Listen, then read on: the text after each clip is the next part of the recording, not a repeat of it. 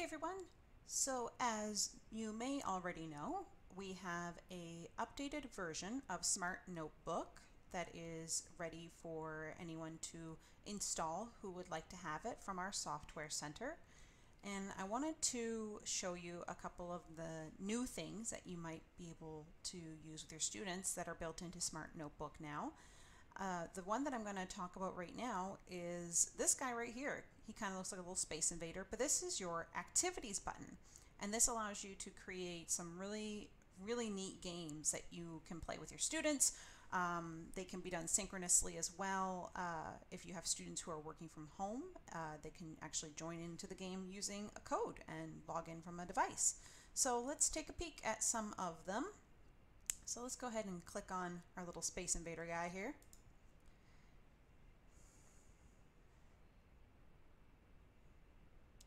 Okay, so you can see we've got quite a few different options here of different games that we can create. Some of them are similar in the style of questioning, but it's just different fun ways of approaching it. So the first one is fill in the blank. A fill in the blank will allow you to put some text in, and then you can select which words you want to be your blanks, and then have a little game where your kids can drag and drop the correct answers in. So let's take a peek at that one first. So right now it wants me to put in my text here, so I'm just going to go and dump in some text. Okay, so I've gone ahead and put in the first little bit of Hamlet's soliloquy, and you can see first things is editing the text. So if you want to make any changes to anything, or if you were typing something out, you can go ahead and make those changes now. And now we have to select the different words that we want to be our blanks. So to do that, we're going to click right here on the button that says Define Blanks. And now I can go through this text and I can click on the words that I want to appear as the blanks when we finally play this game. So let's just go ahead and click off a few of them. Just like that. We can also check how we want them to be checked when we're done. So we can actually say, well, we'll only check to see if we got the right answers when prompted, or you can do it instantly or not check at all. I'm going to go with instantly, and let's hit next. And I can even pick a theme. So as you can see, there's some really cute ones that would be really fun and engaging for our students. Or if you want, you can keep it simple with a very clean looking white and gray and black sort of motif. I'm going to go with the simple one for now so you can have a look at what it looks like. And we hit finish.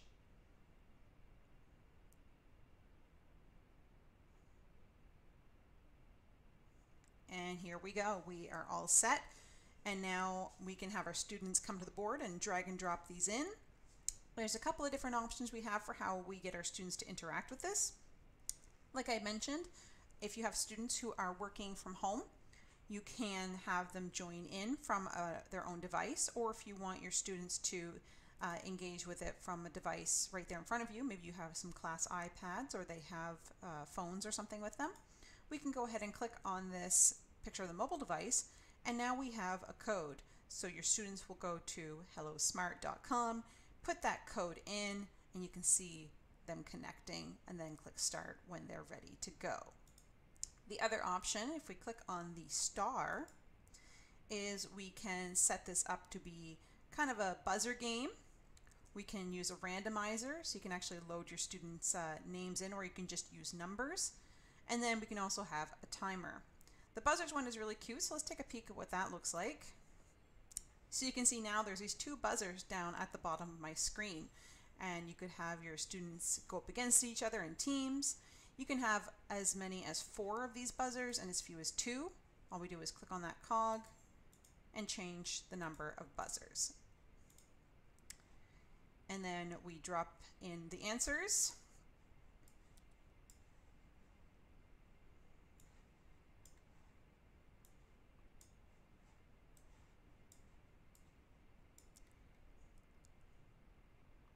And you can see it automatically marks it as I go. I can review or I can reset. So if I click review, that's an opportunity to maybe talk about any mistakes that were made, and we can review, or you can restart and it will just set everything back to normal. The next one we're going to look at is flip out. So like I mentioned earlier, flip out would be like if you were going to make flashcards. So I'm going to go ahead here and I'm just going to quickly load in some text and images. Okay, so we've got them all loaded up. I have chosen a theme of famous Canadians, and we'll hit next. And again, we have some themes here. We can keep it simple, or space, or Mars, or jungle. Also, I'm going to once again go with a simple design for this.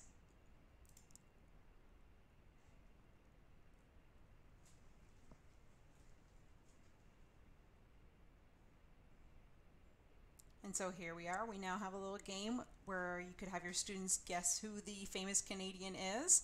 And so they might say, well, they might recognize this fella here from The Nature of Things. So if you click on it, they could guess, is that David Suzuki?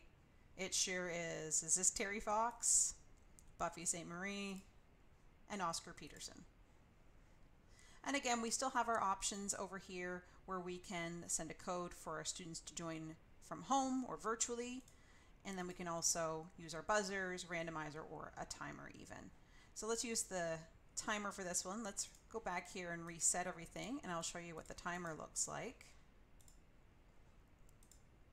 So there we go. And we can adjust this time as well if you wish to increase or decrease the amount of time that your students have. By all means, you can go ahead and do that. And then when it's time to start, we hit the play button and the countdown begins. And they have 1 minute to determine who these are. You could have your students work in small groups and maybe write it out their guesses on a piece of paper or in their class notebook, and then at the end of the buzzer, review your work.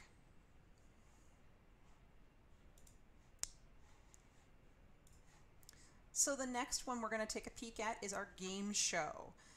Game show is really cute. I get a big kick out of it, just the way that it looks when it's set up. You have two options. Obviously, we can go true or false, or we can go multiple choice, your call. I'm going to go with a multiple choice one for this one. And once again, I'm just going to really quickly load in a few questions to show you how it works. So I'm just about to put the last question in. So how we go about this is you just type in whatever question is you want down here, and you put in your answers here. And whichever answer is the one that you want to be the correct answer, you simply check off by clicking one of these buttons next to the option. So, and if you need to add more, we can simply click Add Question up here, or if you wish to remove it, you do have an option to delete as well. We can also save if we need to, or delete everything and start from scratch. So I can save this content as, we'll just call this planets for now. And there we go. All saved and ready to go, and you can see now I can load content from here. And that's going to come in really handy later on if I want to do other multiple choice games and reuse those same questions. So now that we're here, let's hit next. Those are my questions. I can randomize them if I want. And we'll hit finish, and we'll see what our game show looks like.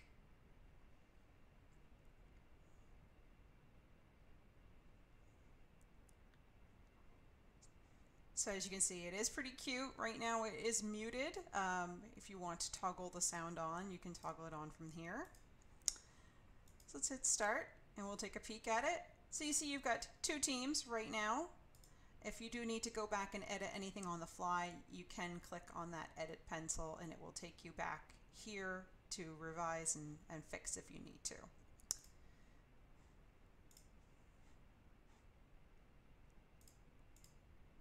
So you can see our game show is ready to go, and we'll click start to play it. So something you'll probably notice right out the get-go is that we don't have those same options that we had earlier. So this is a game that you would only be able to play with kids who are directly in front of you. So this might be a better option for teachers who do have their students all working with them at school. So for example, our elementary school teachers or middle school teachers, or even resource teachers that have a small cohort they're working with, or possibly even our high school teachers that only want to assess or work with the kids that are directly in front of them that day in that cohort. So it's quite a fun little game. As you can see, it's very attractive, very colorful, very bright. So it's a great way to keep our kids engaged and allow them to practice and review some of their knowledge in a fun and interesting way.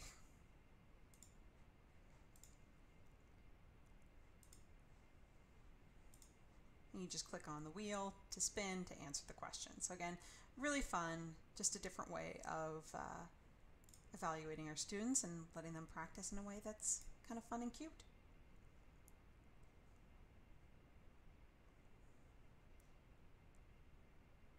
And you can see this was a tie, so there is a ranking that happens at the end of it. And like we had with our fill in the blanks, we can also go back and review. So if you wanted to go back and discuss some of those answers with your students, you can go ahead and click review and discuss the questions and why those are the correct answers and why they are the best answers. The next activity that we're going to look at is the label reveal activity. So first I'm going to load in a picture. I think this time we're going to do some science. So I am going to find my image of an animal cell. There it is. And I actually preloaded some of the labels earlier. So I'm going to use my load button. There's my animal cell.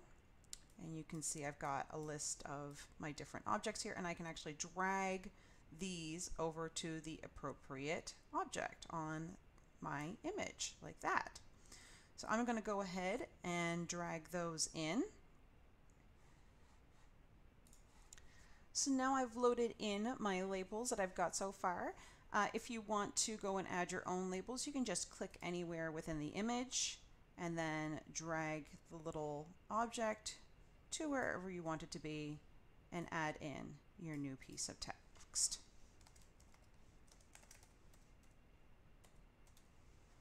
Just like that. You can also change the styles of these little pointers. There's a bunch of different ones. There's the triangle, there's a star, a square, a circle, or you can kind of mix them all up. So we're going to call that good. We're going to hit finish.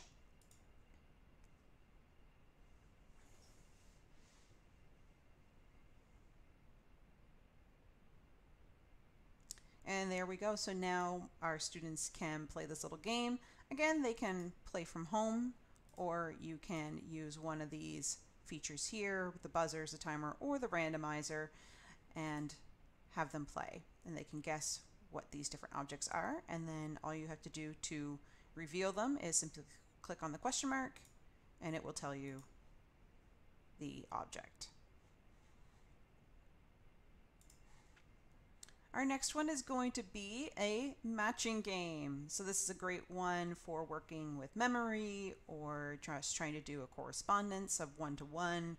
So this would be a great one for practicing maybe vocabulary or learning a second language, which is the kind of activity I am going to make for this one. I'm going to make a little elementary school-based activity or middle school-based activity, depending on your students, where they have to match the animal with the French name for that animal. So you can see I've got category 1 and category 2. So we'll call category 1 the l'objet, l'image, and we'll call this one le nom. And again, I'm just going to go through and load these up pretty swiftly. Okay, so I have gone ahead and added in my images and the French names for these animals. You can have up to 10, so you could definitely have more than me. I'm just doing this as a quick example. And again, we can select whether we want the answers to be checked instantaneously or just when we prompt. So this time I think I'm going to go with when prompted. So let's go ahead and hit next.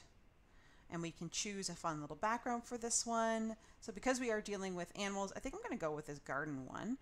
It is an elementary kind of activity as well, so this might be more engaging for my students.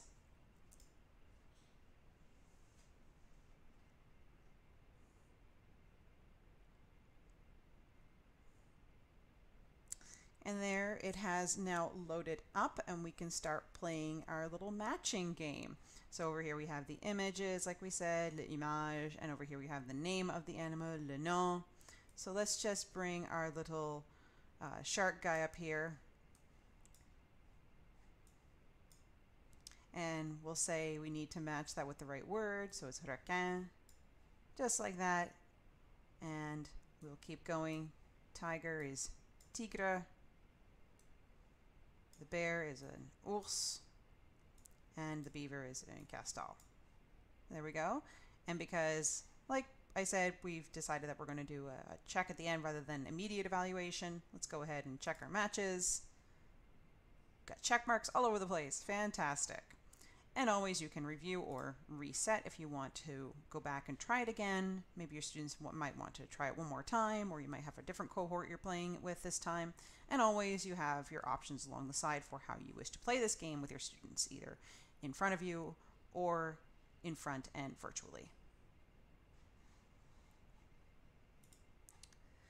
The next game we're going to look at is the rank order. So this would be for sequencing skills and things like that. You may notice I am skipping over the monster quiz. That is because in this lesson right now, this tutorial rather, I'm just going to be focusing on the ones that don't necessarily require a device, where a device is optional. So again, we're just going to have to dump in some content here, some text or images. I'm going to make a language arts activity of this one with a book series to put the books in the correct order of how they could be read chronologically. So I'm going to go ahead and load those up. Okay, so I've gone in and added a list of books that were written by J.R.R. Tolkien in the order that many argue that they should be read. So from here we can do a couple of things. We can actually reverse the order if you wanted to do that. We can, if you had something saved from a previous lesson, you can load in past content for this. We can save this content as well, or just go ahead and delete everything. And we can also decide how we want to check our answers. So we can, obviously, like we've seen before, do it instantly or when prompted. And this one actually offers us another option of don't check. So that might be a good option if you wanted to not have it checked right there in front of the kids, and maybe it's something they have to go home and think about, or maybe it's something you want to review with them on your own. So for this one, we'll just keep it with instantly and hit next. And we can choose one of these really cute layouts if we want to, or keep it plain. None of these really match with the theme of the Tolkien novels, but maybe we'll go ahead and let's choose the monster one just to keep it funny.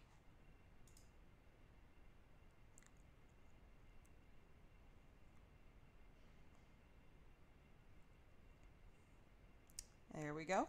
And so now, just like we had before, we have our options along the side of how we choose to present this. And if we wanted to, we can just have our students go ahead and drag these into the order that they should be in.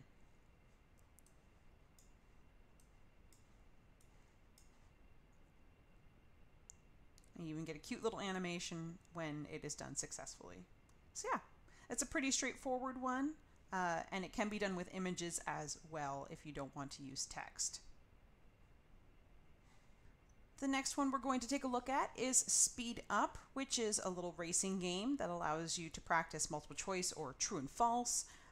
This one is a fast-paced game, so it's really good if you want to practice something that you want your students to have know very quickly and practice that automaticity. So something like math facts would be a good one for this. So let's go ahead and click on it. And we'll go with multiple choice, and I'm going to go ahead and load in some quick math fact questions.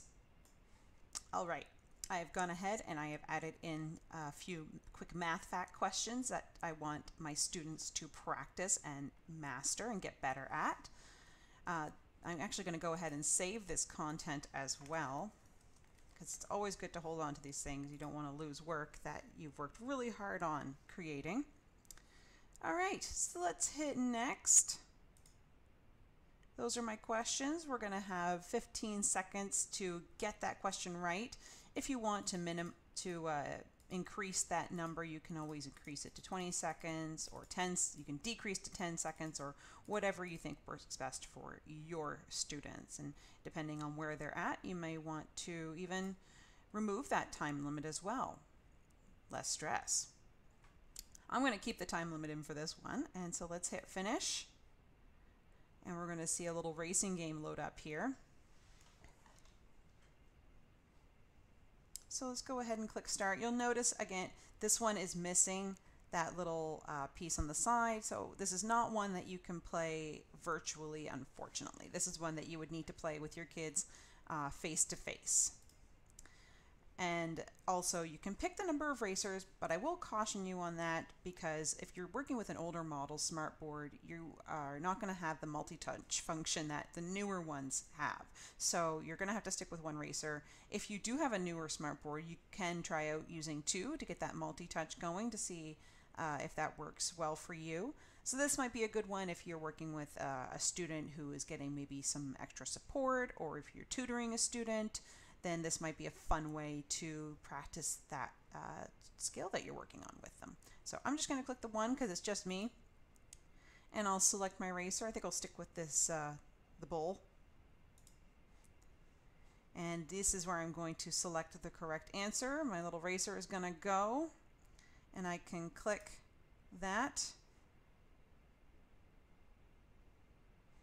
And there's my question. I only have 15 seconds to answer it. So I know that the answer is B. There we go. Is it going to let me continue? It is.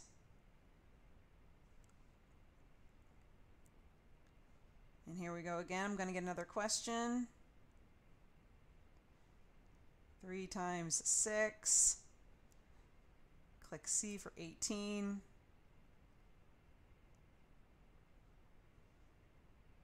And I can keep going.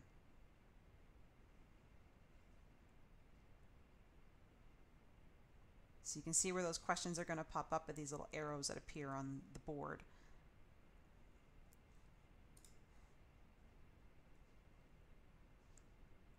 So you might be wondering what happens if you get an answer wrong. Well, I think on this next one, let's intentionally mess this up.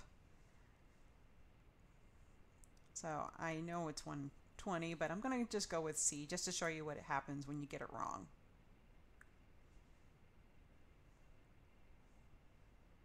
Kind of spins you out a little bit and slows you down. 6 times 6 is 36. There it is, B.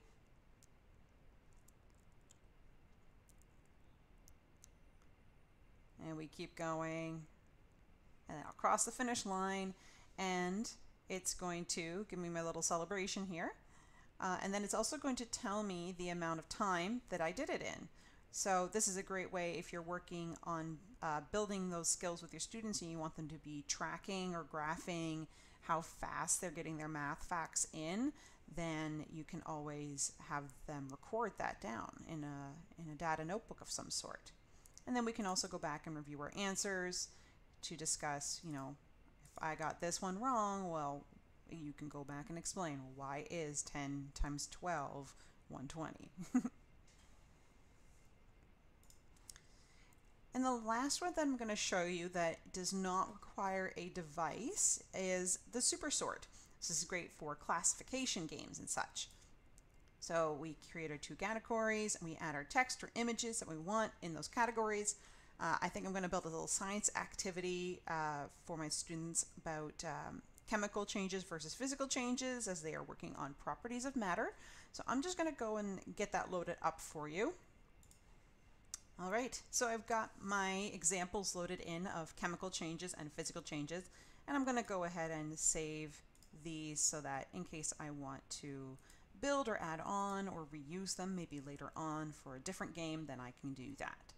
All right, let's hit next. Again, we have our cute little backgrounds here. I think for this one, let's go with the garden.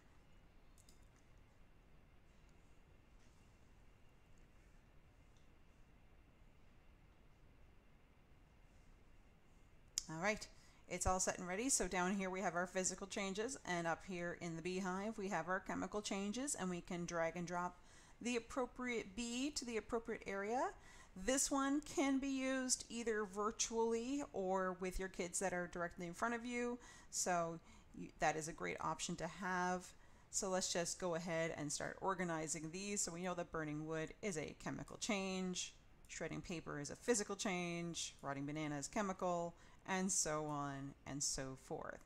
And so this is just a really cute way to practice these kinds of skills with your students and just make it a little more fun, a little more engaging, especially for our at-home learners who might be feeling like they are getting a little left out of the fun sometimes.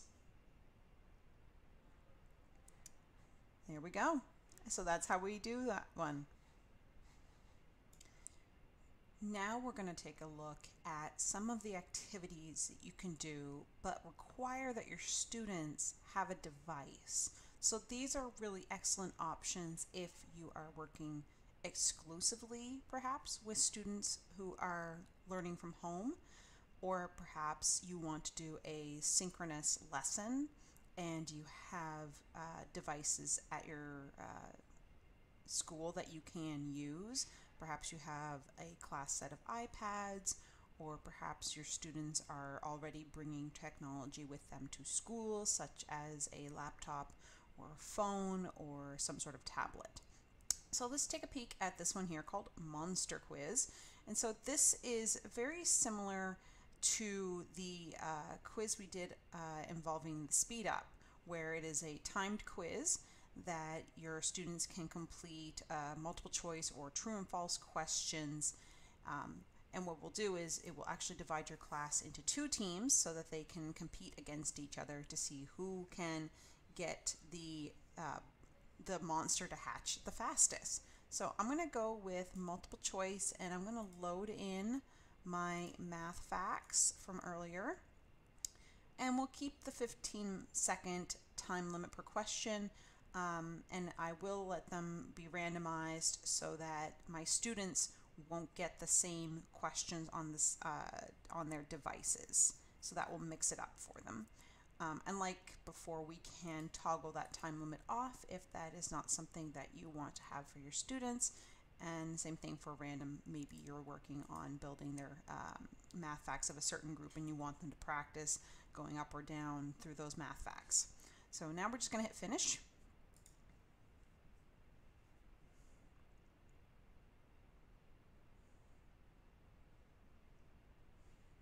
And so this is what it looks like. Very cute. I've got the sound turned off right now, but you can have the sound on if you wish. It's kind of cute.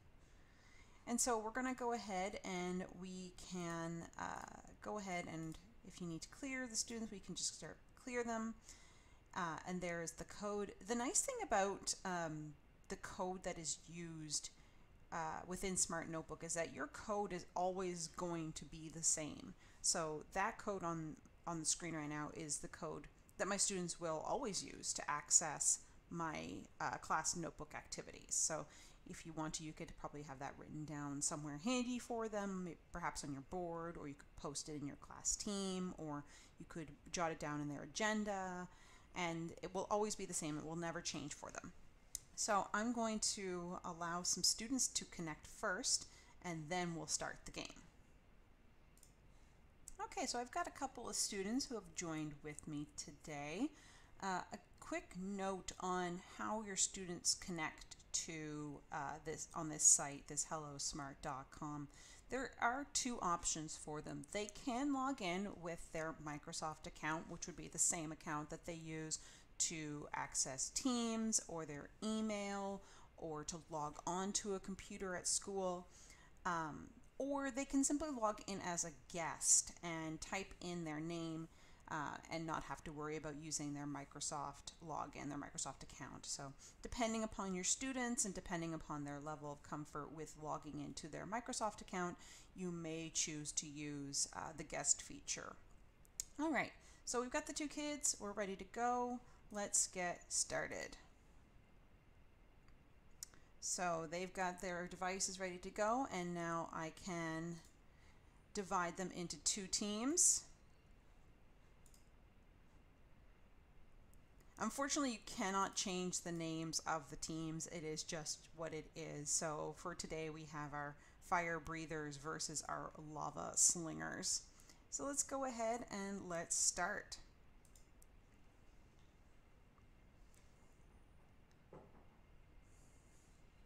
So the kids are on their device and they're getting the questions, so they'll need to work quickly at answering those. And you can see that it keeps a track on the board of who is getting them quicker. And again, these are also timed questions for them, so there is that building the skill of automaticity so that they have to work quickly to get things correct. And it's kind of neat watching the little hatchling grow as well, and you can see that, you know, it is kind of a cute little activity. It's just a fun way to get your students practicing their math facts, or really any skill. And so now we can see that this team won, and my students both have messages on their screen saying either if they've won or if they finished. And we can go back and review as well, so we can see that both teams got 100% correct, how long it took each of them to finish. And so this is a great way also if you're doing any sort of data tracking on your students, how fast can they get through those math facts. You can graph that and track it. And we can also do a full class review, which will allow us to go back and look at all those questions together and discuss if there was any mistakes, you know, why the correct answer is what it is. So yeah, really fun way, very engaging, cute little activity for perhaps elementary school or maybe a lower middle school level, or who knows, even high school level. The next activity that we'll be looking at that requires the device is the response one. And this is a really interesting one because it has such different options for you to use. We have multiple choice and true and false, but now we also have multiple answer, poll, and a short answer. So if you're looking to get maybe a written response from your students, you could use that instead. Or if you're just looking to maybe do a quick survey and you want to keep it within your Smart Notebook files, then you can always poll your students as well. And that's actually the activity that I'm going to do right now. Is I'm going to do a poll with my students.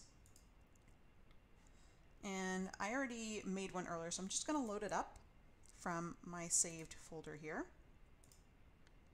There it is. So I've done this one about how do you prefer to do your schoolwork. So this might be a good one to do if you are starting a new semester, or perhaps you're switching into, for our grade 5 teacher, switching over into your English component or into your French component. Or if you just want to quickly, you know, maybe you want to find out a little bit more about how your students want to complete their work. So I've got this poll ready to go. I can add more questions if I want to and have a longer poll, but for today we're just going to stick with this one question. So let's go ahead and hit next. We can give this a little title if we want to, and maybe some instructions if needed. So let's go ahead and title this homework poll. And we'll just say pick the best answer for your work habits. There we go. And we'll hit finish.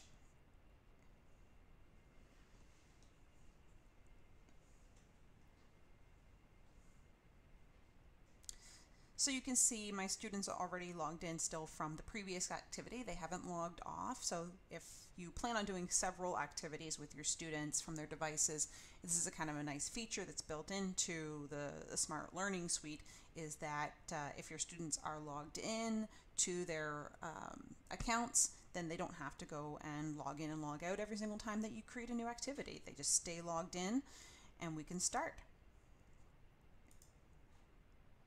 So now they're both getting a little poll sent to their devices and they can complete that. So one of the neat things about this is we can either have it show the percentage of students who have responded, or we can actually go and do a live result. So it will actually tally up how they like to do them, and you can graph that, and it's kind of a neat little thing to see. And we can adjust as well how we want to see that graph. So let's go and let's see how our students like to do their homework. So we've got our two responses, 100% of them. There's only 2 kids today. And again, we can change the graph results as well for their answers. They can do a pie chart or we can do a bar graph. So this is a great way, if you're doing maybe a math activity as well, you can discuss how those two things are the same and how you can just graph things differently. So that is just another feature that we can do. This is a very multifunctional feature as well. As you notice, there's lots of options in this response feature for, not only our typical multiple choice and true and false, but to do polls or short answers. There's quite a variety. So this is a really powerful response system. And our final activity that our students can do, provided they have their devices ready to go, is Shout It Out. So Shout It Out is a brainstorming activity. So we have a couple of options here where it can just be randomized. So this would be an option where perhaps your students already know what they're going to be brainstorming about. Perhaps you've already talked about it with them. Or if you want to, you can actually have categories. So for this one, we're just going to stick with the randomized one just to show you how it works. But if you're interested in using categories, you can just go ahead and type in the names of your categories right there, and it will prompt them to put their ideas in the correct category. So we'll go with randomize. We can have our students either attach images or simply type out a response.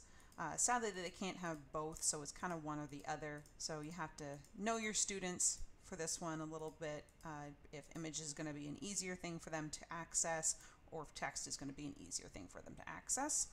We can also change the number of submissions they can put in. So it might be one of those things where you want to have a lot of ideas. You can increase the number of answers a student can put in, or perhaps you're just looking for one. So for this, we'll go ahead and we'll just put 1. The other thing that we can do is we can preserve the anonymity of our students as well. We can hide their names so it doesn't show who has said what, or we can go ahead and show them. So you'll have to know your students a little bit for this too. Perhaps they're more comfortable with their names being hidden, and maybe they're okay with everybody knowing. So that's kind of up to them and you. So for this one, I am going to hide their names, and we will just hit finish.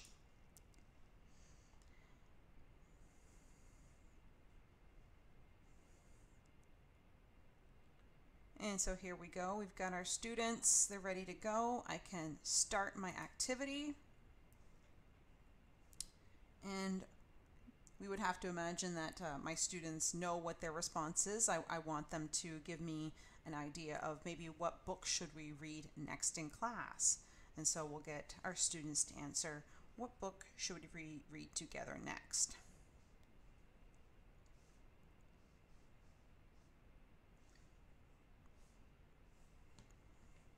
So we can see that this student wants Diary of Anne Frank to be our next one.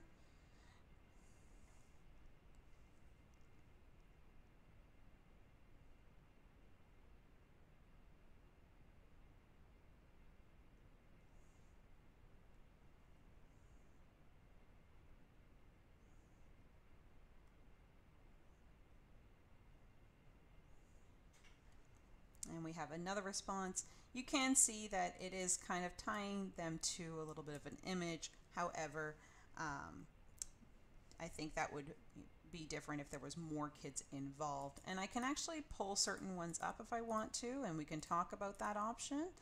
And perhaps, if that's not an option, perhaps it's a book we've already read and we don't want to have to go and reread them, then we can just grab and we can trash them if we need to.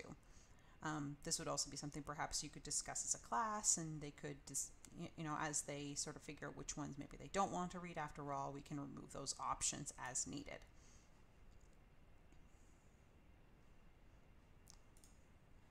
So there you go. So those are the activity features that are built into Smart Notebook 19. Hopefully you'll have found one or maybe a few of them that you think will be handy for you as you teach your students. And As always, if you want any support or if you have any questions, by all means, you can reach out to any of the technology coaches and we would be more than happy to help you out with this.